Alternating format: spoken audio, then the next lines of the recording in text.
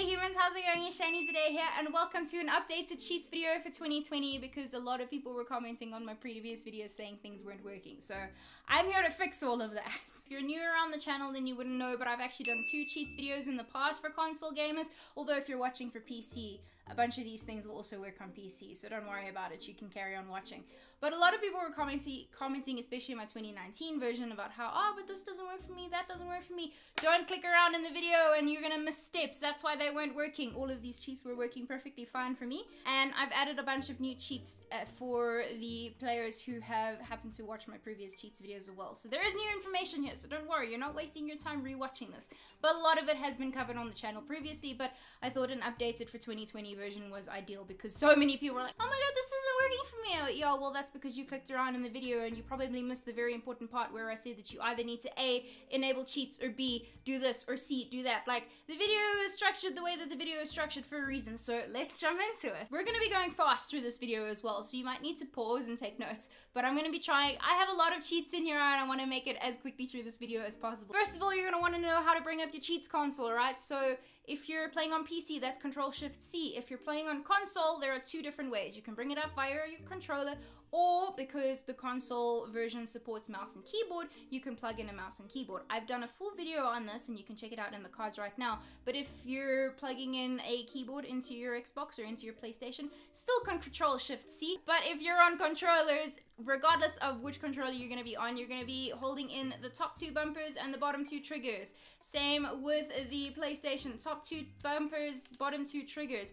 Hold those all in together and that will bring up the cheats console for you on both Xbox and PlayStation. So you have 2 different types of cheats. You get the BB dot cheats and then you get the cheats that require you to have cheats enabled. This is the main difference between cheats on PlayStation and Xbox and cheats on PC. Cheats on PC don't turn off achievements or any form of like progression in terms of like achievement hunting, whereas on PlayStation and on Xbox, the second you enable cheats, it will switch off your achievement gain or your trophy gain on that specific save. What I've done on my save is I have a very specific save that is set that has cheats enabled so that I won't ever get achievements on that save, and then I have my achievement save so that I know I'm safe to still earn achievements some way through the Sims 4, especially if you're an Xbox gamer and you want to get that Xbox gamer score all the way up. BB dot cheats and testing cheats. So the BB dot cheats, you don't actually need to enable cheats, which means you can use these without having to disable achievement progress or trophy progress going forward. Those are going to be your BB dot move objects on or BB dot move objects off. This allows you to place things randomly throughout the world without having to deal with the world parameters. So if you want to place something in the middle of nowhere, cool, you can go ahead and do that because you cannot place things wherever you want. I usually use this when I'm really trying to get furniture in really nicely and it just can't build without the move objects cheat. The next thing that you're going to want to know is the BB.show hidden objects cheat, particularly if you have vampires installed and you don't necessarily have a very high vampire lore skill, but you want to keep the vampires away from you and you're going to need a bunch of garlic. You can't just buy garlic, except if you have this cheat.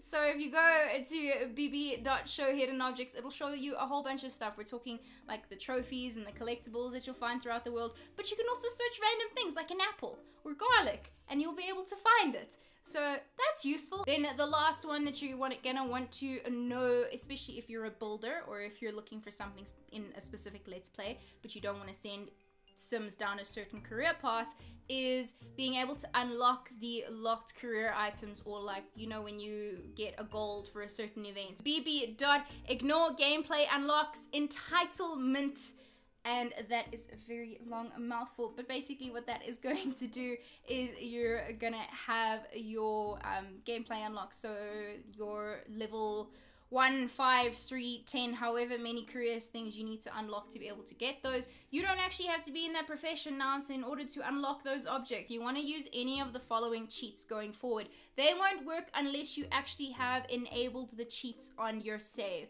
So to do that, you're going to have to bring up your cheat console, Control-Shift-C, or top buttons, bottom buttons on your controller, and you're going to type in testing cheats space true, and that'll bring up this warning, and it'll be like, hey, this is going to turn off achievements. You won't be able to do this even if you deactivate cheats later. Are you sure? You're like, yes, I accept the terms and conditions of my choices to cheat in this game.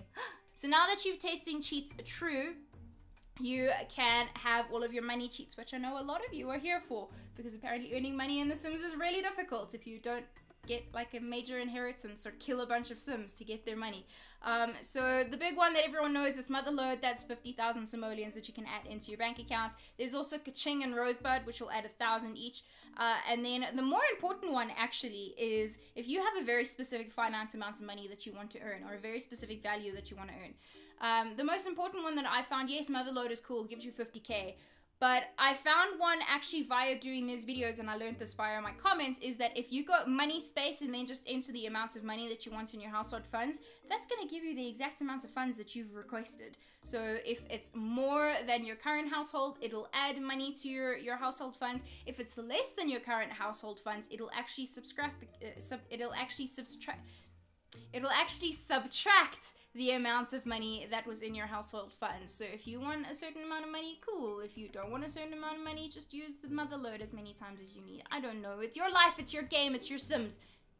Cheat the way you want. So this next one I use quite a bit when my Sims tend to be quite buggy, especially what I found from personal experience is they get very buggy on career lots. So like the hospital, for example, they end up just standing there and they're not doing anything, they're not following any instructions, and they're kind of just standing there wasting time.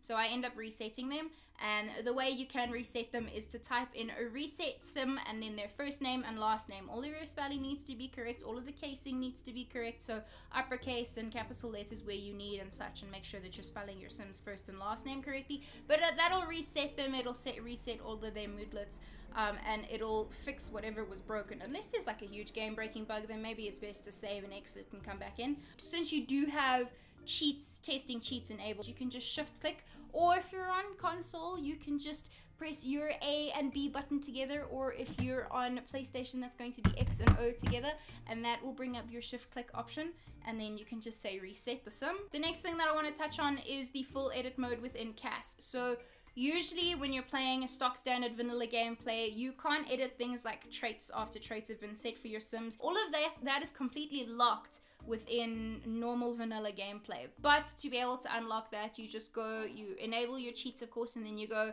CAS.full edit mode. CAS of course stands for create a sim, but that full edit mode will allow you to edit everything. So if you have an evil sim that you want to change to a good sim over time because of your let's play calls for it, you can do that with the full edit mode and your cheats enabled. Next, we're going to move on to skills. Now, I am going to be doing a full video on this. So if that video has already been released, it will be in the description below and up in the cards. If it hasn't yet, then you have something to look forward to in the next few weeks. But to a very high level enable you to cheat the system in terms of skills progression in Steel's game, you're going to go Control-Shift-C or top buttons, bottom buttons to bring up your cheat console, and you're going to go stats.set_skill_level space, and then you're going to want to choose whichever your skill sets that you're going to be changing to. So it will be specifically in this gameplay, I'm choosing to change the charisma skill. So we're going to go major_charisma, and that will give you the charisma skill. But I have done a full video about this, which will either already be up on the channel or is coming within the next week. Along with resetting your sim, which is also really great to know, the quickest and easiest way once you have cheats enabled is to just shift click, and then you can go cheat needs, and then you can just say make happy, which will take all of your motives back into the green. But something else that you can note under that cheat need is that you can also turn off and turn on the decay of your motive. So if there's something really specific that you want to graph towards, and you can turn that motive decay off, that'll stop them from having their motive slowly work their way down. But if you want to re-enable that, then just turn that back on and say enable decay, and that'll continue on as normal. We're doing a lot of shift click cheats today, I'm realizing, but something else that I find really useful within my gameplay, because I get really lazy and so are my Sims, especially if they're slobs, is to make clean or make dirty. So if you shift click on an object, and once again shift click is either going to be shift click with the mouse and keyboard, or you're going to be AB on controller on your Xbox, or X and O together on your PlayStation, and you'll click those in together, and that'll be the equivalent of a shift click. then you can go make dirty or make clean. Something else that's a huge time save for you, especially if you don't want to have your sim waste too much time walking or jogging anywhere. I particularly find this useful with Discovery University to make sure that they get to their specific locations on time, is to teleport your sim. So if you do have the cheats enabled, you just shift click on the ground where you want your sim to go to, and you just say teleport, unpause, and they'll literally walk and they'll immediately be in a different position. If you don't have a vampire who can go via mist or via back transportation, then this is the closest you're going to get to that. Of course, it does require you to use cheats, but it makes sure you get to class on time. So this last cheats is a bit iffy because sometimes it works and sometimes it doesn't, and I don't quite understand what I may or may not have done wrong, but it ended up working in the long run. So obviously within The Sims, when you're purchasing a lot, you can choose to sell your furniture or keep your furniture, and that will determine how much money you'll have left after purchasing that lot. And whatever lot you're going to be purchasing, if it's a ready-made house, you can choose whether to get furnished or unfurnished, and that'll obviously determine how much money you have left to spend when you move from house to house or you move into a house for the first time. So you've guessed it, we're going to be chatting about the free real estate cheat. Now, this has and hasn't worked for me. I don't know if I did something wrong, particularly when going through the gameplay to record for this video, but once you insert free real estate space on, and then it'll tell you that the real estate is on, if you go back to the same property with the same amount of funds, so that'll keep the exact same amount of money in your household funds regardless of whether you choose to sell or keep your furniture or to buy a lot that's already furnished or unfurnished. So I don't know, this is a bit funky for me. I'm gonna need your feedback in the comments. Then to turn that back off, you're just gonna go free real estate space off, and it'll tell you that the free real estate is off. And that is the cheats. I know I rushed through these. I do want to have this and blanket it off with saying that, with a disclaimer, sometimes cheats are going to work and sometimes they're not going to work. If you find that they're not working, I suggest reloading that save and trying again, or just restart your game. If it's still not working, then come and moan at me in the comments that it's not working. But I had so many people in the previous video being like, oh Shani, this doesn't work. I'm like, yeah, because you clicked around and you clearly missed where you're supposed to enable cheats before the cheats are going to work. So just a reminder, the BB cheats, you don't have to enable cheats and turn the achievements off, but for the rest of them, a bulk majority of them, you will need to enable cheats and unfortunately turn off your achievements and trophy progression on that specific save. But that comes with the perks of having cheats. Of course, you won't be able to get achievements, but you can have a separate save that has achievements that you can have to play without cheats. But that is the video. I will probably see you again in 2021 for another updated cheats video.